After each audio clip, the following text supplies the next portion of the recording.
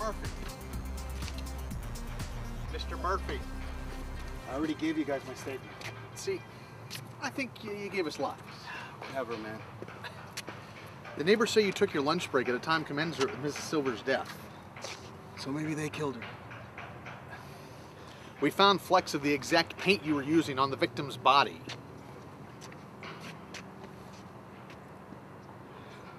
She did come out to talk to me.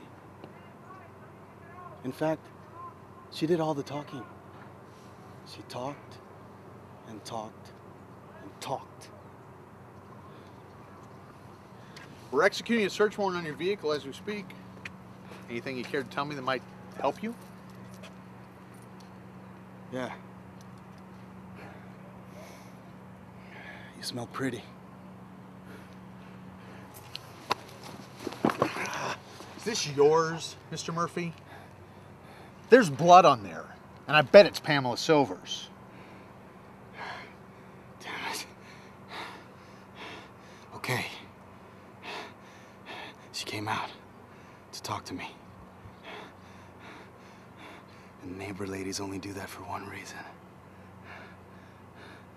Nothing angers me more than a tease. So sue me.